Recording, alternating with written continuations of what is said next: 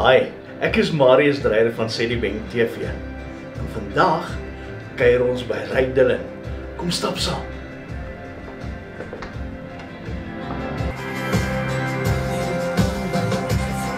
Surprise! Marius! Meneer Dreyer, kom in! Kom sit, kom sit! Lekker om jou te sien, man. Marius, yes man, long time. Dink as 'n ou gaan kyk na omstandighede, ry, dan is dit eintlik hartseer dat goed soos COVID mense so uitmekaar uitgehou het vir 'n lang tyd. Absoluut, ons praat nie net van familie, ons praat van musikale familie. Jy wat so lank in die musiekbedryf saam met ons kom, jy is soos 'n pa in die bedryf vir ons. Ek het kom kuier vandag spesifiek oor die nuwe trek wat uit is. Ek sit, kom ek vertel gou vir jou. Ek sit in die ateljee by die radiostasie en ek kry 'n mail van Kobie Koen af. My platebaas. My bos, ja. En hy sê, Marius, luister na hierdie. Kom lê my voor jou, ry. Ek is gefloor. Dankie my. Well done. Baie dankie. Ja, Marius, kom lê my voor jou het soos 'n dief in die nag gekom. Jy weet, ek het jare terug, as ek jou 'n klein verhaaltjie kan vertel, ou Freddie Nest, oorlede ou Fred, ons mis hom so baie, maar hy het my ongelooflik, tussen hom en Bless het ek so baie geleer. Maar Fred het altyd met 'n sakboekie, met so 'n klein potloodjie rondgeloop. En dan sê hy, en die enigste vraag van hom, ek sê vir hom, Freddie, sê nou vir my, wat torring jy die hele tyd met die ou sakboekie, met die klein, hoekom so 'n potloodjie wat? Hy sê, want hy sit gemaklik, en hy gaan oralster saam. Ek sê vir verduidelik. Hy sê, my kind, ons jare, of in my tyd, toe ek nou jonger mannetjie was, daar was nie altyd opnames, of ons kon dadelik met 'n selfoon, 'n voice recording, of so ietsie doen, jy weet. Hy sê, en hy reken ook soos Don Williams gesê het, jy het 5 minute, om of 'n melody, of die lyric line Daar is baie in te pen. En as jy dit nie in daai tyd doen nie, it can be forever lost. Jy kan dit vir altyd verloor. So dit het vir my, dis die eerste rede hoekom ek my studio by my huis al 12 jaar het. En dis hoekom ek begin besluit het, of dit nou in die nag is, en of dit nou in die middel van die somersdag is, as ek by die huis is, al is ek in die swembad, dan kom 'n melody line. En ek skryf altyd, ek moenie my vra hoekom nie, maar op skool het ek ook agterste voorgewerk. So eers die melody line, en dit het 2 uur die nag gebeur, met kom lê my voor jou. Ja? Toe ruk ek so, sê ek, mamma, moenie skrik nie, hier's niemand in die huis nie, is ek gaan af, ek gaan gaan rekord, dis my man, ons is 2:30 in die oggend, toe sê ek weet, maar ek het hierdie melody, ek kan nie anders nie. Jy mag hom nie mis. Nee. Jy mag hom nie mis. En ons het hom dadelik om neersit. Ek moet vir jou sê, dat, en dis nou half, persoonlike keuse ding, dat die manier hoe jy musiek benader, is net vir my so uniek in die sin dat 'n mens kan die emosie voel, hoor. Ja. Ek voel wat ek hoor. Ja. As jy perform, nee. Maar dis die belangrikste, wat ek altyd vir die artists ook sê daar buite, die kunstenaar en die medeskrywer. Jy weet, dis baie belangrik. Al het iemand anders vir jou 'n dig bymekaar gebring, of 'n gedig vir 'n sang, of die musiekstuk, maak hoe nou jy moet sê. Die kunstenaar moet betrokke wees. Hy sal iewers moet hy betrokke raak, veral in die studio waar jy gaan opneem. Ek hou daarvan as die kunstenaar redelik al in die begin van die projek begin betrokke raak, dat hy voel, jy weet, dat hy moet daai song aantrek. Dit het baie in my lewe gebeur wat songs by geskryf is, en dan moet ek hierdie nommertjie gaan toer, dan ken ek nog eers die song nie. Jo. Dan weet jy wat, die audience kom het agter. Hulle doen. Hulle is nie dom nie, hulle weet, ou maat, hoor hierso, jy moet of nog hierdie song gaan leer, of hier is nog nie jou eie gemaak nie. En dis belangrik wat jy nou gesê het, maak die song joune, al is dit 'n cover song. Jy het nou melding gemaak net nou van, jy het geleer by Bless Bridges, maar nou wil ek so 'n bietjie teruggaan in die geskiedenis. Jy was 10, 12 toe begin sing het? Ja, Marius, ek was omtrent 9 jaar oud toe ek begin getuienis lewer, en ek so 'n bietjie koortjies gesing, daai jaar het al koortjies, ek weet nie of mense weet wat is 'n koortjie vandag, of koortjieboekie nie. En toe het my ouers, die enigste plek waar ek kon optree, toe was vir my, as 'n 9-jarige laai die plek kry, was in die ouete huise. En daar was niks fout daarmee nie. Nee. Want die ou mense het dit gelief, en hulle wil die kind hoor sing, en dan het ons so 'n bietjie, nou 'n bietjie Elvis gedoen, en 'n bietjie Neil Diamond, en dan doen jy ou Jim Reeves, dan gitarre loop uit die rystoel uit. So daar het ek maar begin, en 10, 11 jaar oud het ek vir Caroline de Pre ontmoet, en sy het my toe aan Bless voorgestel. Okay. Ons het by Hartbeespoort dan ons eerste show gehad, En ek het onlangs, net kort daarna, het ek saam met hom Bless en Ken Mullen op toer gegaan. Onthou jy vir Ken? Wat experience. Daai twee mense. The real Irish guy, isn't it? Oh, Ray, are you mocking me, Ray? Don't mock me. It's your silver hair, daddy, all mine. Ja. Toe toer jy saam met hulle op daai ouderdom? Ja, jy moet weet, daar was nie selfone daai tyd nie. En dit was maar vir my ouers moeilik, jy weet. Hier gaan die kind, sakkie vol klere, 'n klein Fender Bullet wat my pa hy moes destyds sy kar verkoop om vir my gitaar en 'n plaat te maak, jy weet. Daai tyd het ons moes nog plate maak. Ons plate en tapes maak. Ek het myne opgeneem met Pieter Wolmerans daar in Springs jare terug.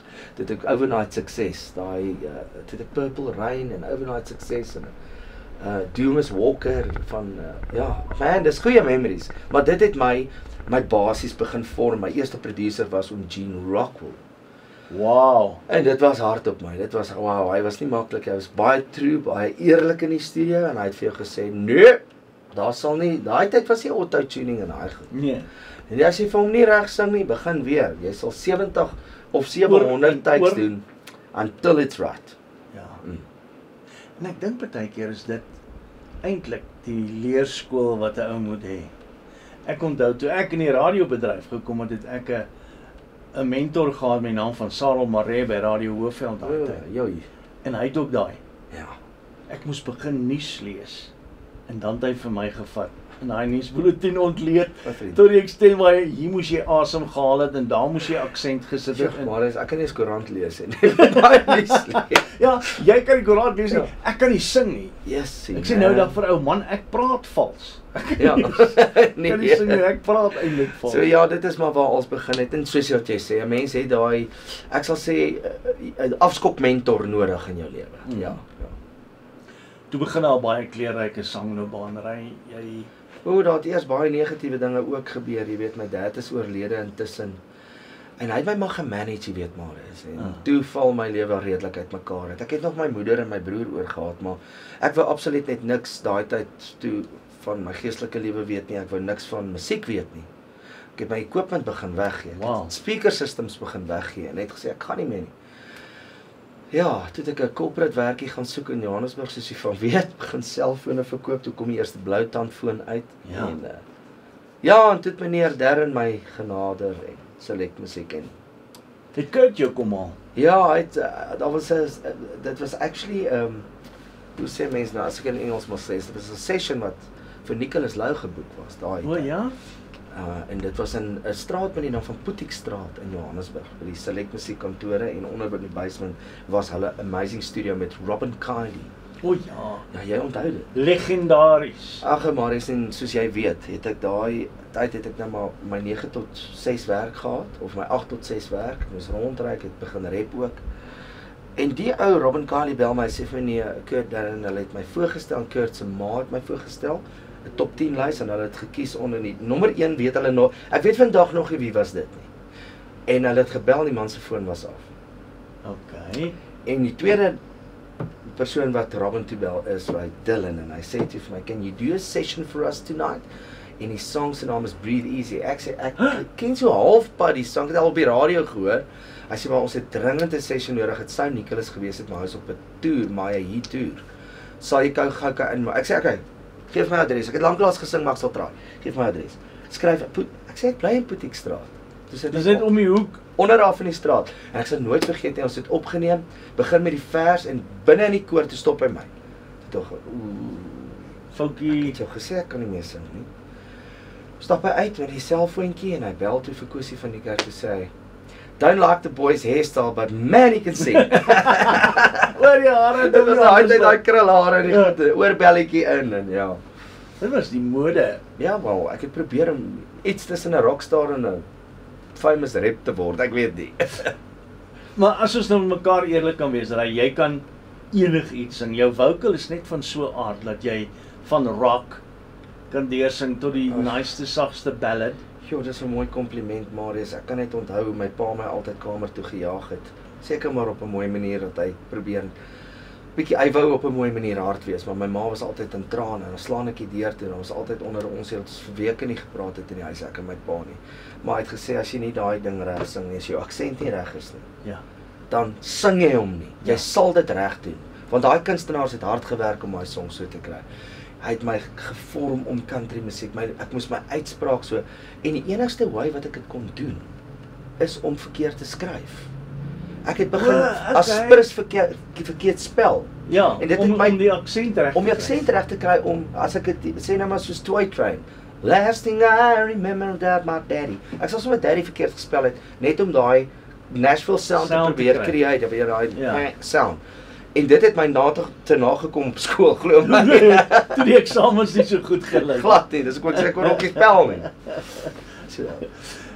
Toe die sangloopbaan nou begin het dinge skielik opgestyg. Jo. Hokkaai stop die lorry, stamp die treffersparades. Ja, dit was ook. Ry Dylan se naam is op almal se lippe. Dit was lekker ou wals, en net daar toe het ek die motor ongeluk met 'n hokkaai, dis reg. Ja. En ek het vir 'n nuwe bakkie gekoop op toer, en eete man, ek het nog nie eens nommerplaat op hierdie trok gesit nie. Toe skryf ek hom af. Ai nee. Ja, het was 5 in die oggend, pad was nat. Ek was ook seker 'n bietjie agter die oor nat gewees, klam gewees. Eerlike waarheid. En hoekom oom Freddy Nest sê, toe vertel stadig van sy storie, hoe het hierdie ongeluk gebeur, en almal sit en lag, en wat. En hy trek weg, en ek sê vir hom, gisteraan se party is oor en hy, en die wiele draai. Skryf ons ook aan. Ja, en dit is maar, hoe sê die Engelsman, the rest. And the rest is history. Successful history. Thank Father. Ry die skielike, alhoewel jy lank daaraan gewerk het, maar die skielike roem. Hoe hanteer 'n ou dit? Skielik kan jy nie meer Spar toe gaan nie. Maar jy kan nie in 'n restaurant gaan sit eet nie. My vriend, daai is catch-22, jy weet, wie was dit gewees? Ek dink dit was Nicholas wat toe in daai tydperk vir my gesê, jy moet pas op. Jy moet pas op nou, want jy gaan net een oggend wakker word, dan jy nie meer hierdie rep wat net alles kan. En ek gedink is 'n grap. Jy weet, daar kom 'n tyd vir 'n beginkunstenaar, of ek weet nie of baie ander artes so is nie, ek was so gewees. Jy loop jy gaan juist na 'n mall toe dat hulle jou moet sien. Haai, hier's ek. Jy al jou hoed af, jou bril af, hulle moet jou sien. En niemand sien jou nie. Tot daai tweede week of daai derde week of tweede maand. Dan sit jy daai bril en daai hoedjie terug, want jy wil net gou shopping doen. Jy wil nie hulle moet jou sien. Ja, onthou, in Engels praat hulle van let your hair down. Ja. Jy wil ook net soms ongeskeer gou ergens heen gaan petrol ingooi of yes, Marius, weet jy, daai ding het my 'n dierles teëgekom in die musiekbedryf. Ek sal sê ek het tot 'n besluit gekom wat ek vir myself gesê het, en ek sê vir baie opkomende kunstenaars wat my raad vra. As jy 'n treffer soos daai uit het, of jy begin regtig 'n naam create vir jouself in die industrie, en dit gaan goed, moet jy besef, die dag as jy voordeur oop gaan en daai hek gaan oop en jy ry uit, behoort jy absoluut 150% aan die publiek. If you don't, as jy dit nie aanvaar nie, trek jou kar terug en laat iemand anders vir jou gaan, en dan klim sommer uit die musiekbedryf uit, want jy gaan dit nie maak nie. Ander ding wat ek graag by jou wil hoor is, nou skryf jy 'n treffer, wat jy al honderde van geskryf het, maar nou kom jy op 'n verhoog, daar's 15,000 mense, jy trek weg met hokkaai, stop die lorry, en elke persoon in daai gehoor, sien jy hoe hulle die song wat jy geskryf het saam sing. Wat is daai gevoel? Oh, dit is amazing. Ek kan een definitiewe experience onthou. Ek is by die Rittelfees gewees in Vredendal. Ja. Die ou Rittelfees, en daar was omtrent, hulle daai jare het hulle amazing structure gehad hoe hulle gewerk. Hulle struktuur was gevorm om die fees dat daar is iets soos 8 stages oop, verhoog wat oop is, en dan kom 6 uur, dan sluit al die verhoog. Dan sal net een oop. Dan sal net die Standardbank groot stages oop, nee. Of wie ook al dan gesponsor het vir die groot verhoog, was meestal daai tyd hulle. Dan as daai verhoog oop en al daai mense drom, dan kyk jy na tussen 50 en 70,000 mense. Wow. Nee, dit lyk, mense vra vir my hoe lyk dit van 'n verhoog af, om jou te kan verduidelik, as jy so groot swart emmer, vullis emmer vat, vol peanuts, en jy gooi dit op die grond so op een slag voor jou uit. It's exactly what it is. Ek sê nie mense is peanuts, dis nie wat ek sê, maar dis exactly what. Maar daai effek, ja. Absoluut. En daai presiese dag sal ek nooit vergeet nie. Oom Dani van Multi Music was nog in Manage saam met my gewees en hy het my getoer met Patricia se bus. Oh ja. Ja, en ons is by die Rittelfees. Ja, en ek dink ek het 'n 2 uur slot gehad, maar dit was nie eens op die main stage nie. My vertoningkie gedoen. Okay, Hokka is nou in sy opgang en wat en hy doen goed. En ek dink toe, as ek maar net 'n slot kon kry op die groot stage, want dit is teens Steve, Unita, daar was 'n paar lekker Altus Campbells, was 'n Kurt, daar was man al ons room. En ek staan by daar was 'n kuier areaatjie gewees vir die VIP's, dan waar die kunstenaars kuier en dan jou onderhoude wat jy met die platemaatskappy en die radiostasies. En ek sit daar en oom Dani sê vir my, hoe vinnig kan jy, hy en Lydia Winchester kom ingehardloop saam met sy vrou. Hy sê vir my, hoe vinnig kan jy 'n gitaar kry? Ek sê, hoe vinnig kan oom hardloop, want die gitaar is in die bus. Hy sê, kry pel, kry. Toe kry hulle vir my 'n halfuur slot reg voor Steve. Wow. En daai tyd met Rittel, 'n man, ons praat van 2008, 2009. Dis ideale Ek was op my absolutely, ek ben almal wag vir meneer Hofmeyer en dit was tussen Teens en Steve gewees. Teens was op. Fantasties. En toe hy afkom, toe gee hulle my 'n halfuur slot. Ek weet nie wat het presies, wou hulle iets met die klank, by die beligting regmaak of wat. Ek is toe dit dankbaar. En toe ek afkom, dit was nou nog een van my most magic moments ever. En toe ek afklim met die staltrappe, toe gaan ek so en Steve kom op, hy het nie arm, hy het 'n geskeurde jean ding aan. Ja. En hy het sy wiekie agterste voor aangegaan. En hy het opgekyk na my en ek het afgekom en hy het vir my gesê, dis deur mense soos jy dat ons wil aanhou sing. Dis spesiaal. Good luck. En vandag is ons groot maats.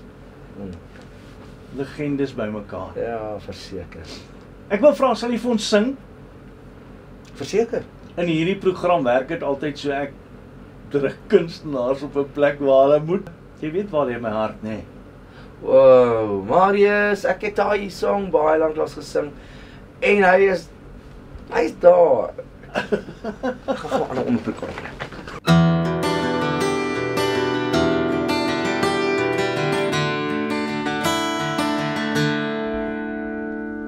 Cool to the eye, I see the way he makes you smile.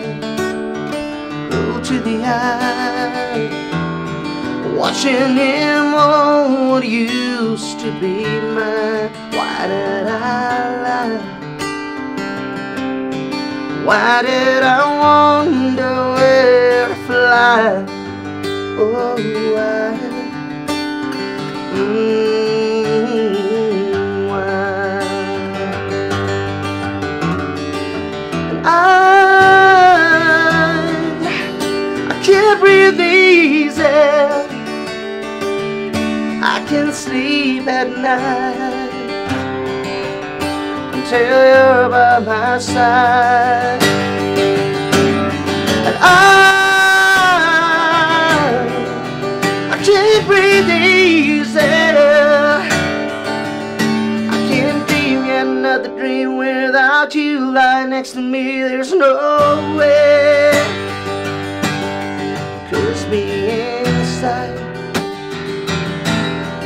Every word I caused you to cry. Curse me inside. I wonder why I did what I did. Why did I lie? Why did I ever told those lies? Baby, why? Why? And I can't breathe easy. I can't sleep at night until you're by my side. No, I can't breathe easy. I can't dream yet another dream without you lying next to me. There's no way. There's no way.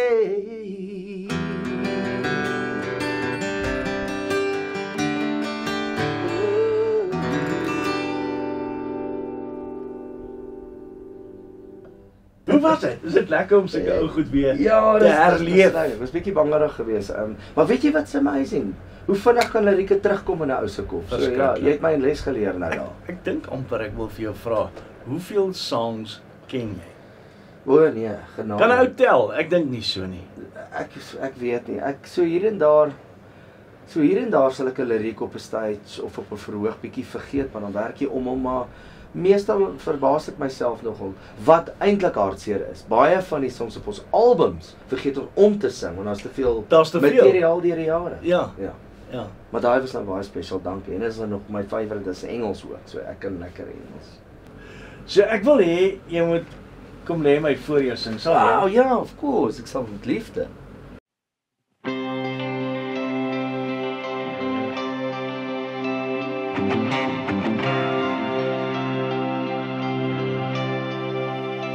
Jy het aan my hand gevat. Jy het gesê ek is joune my skat. Jou woorde was mooi en jy het my lewe net daar kom voltooi. Ek wou net nie meer op my eie Sondag spandeer. En toe was jy daar en drome was waar. Kom lê my voor jou, kom sit my net neer. Maak my liggaam met joune, my engel laat die liefde ons leer. En dis die Vader se waarheid, elke deksel het sy eie pot. En dankie dat jy vir my daar is. Dankie, jy's my liefde, my trots.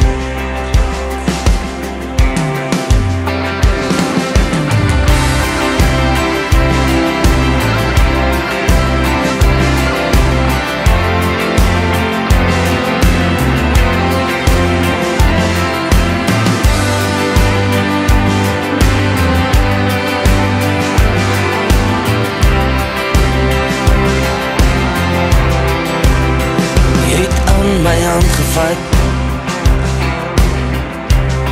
Jy het gesê ek is joune my skat. Jou woorde was mooi en jy het my lewe net daar kom voltooi.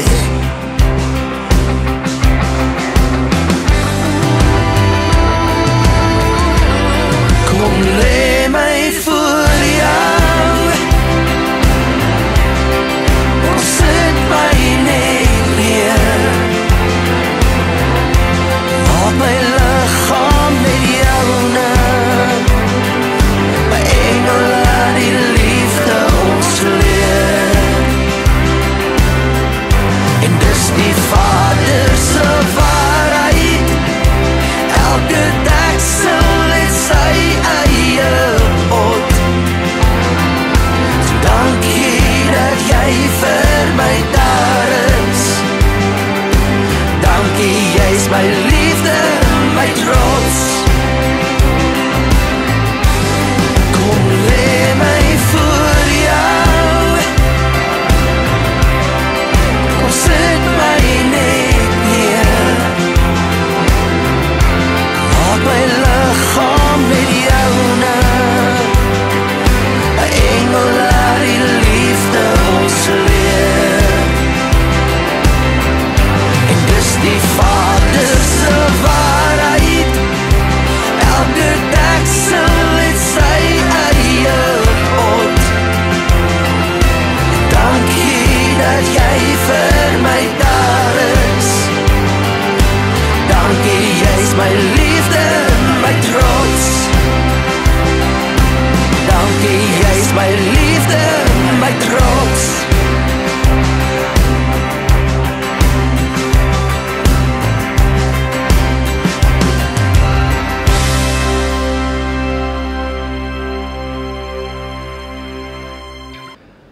ek vir jou sê, Marius, baie dankie dat jy 'n draai kom maak het by my, na ons toe gekom het in RDM Studios. Dit is my voorreg dat jy my ook bietjie daar buite adverteer en jy weet, jy het so 'n spesiale manier om met kunstenaars te werk. Ons voel altyd so eien saam met jou. Ons voel altyd so gemaklik om met jou te werk. Thanks vir wat jy deur al die jare vir die musikante en vir die musiekbedryf daar doen. Marius Dreyer. Ek gaan definitief vir my al my mense sê, ons gaan bietjie Sedibeng TV kyk. Ons het lekker gekuier saam met Rydin. Ek hoop jy die musiek geniet. Dankie dat jy deel was van Kuier met. Dankie dat jy gekyk het. Ons maak volgende week weer so.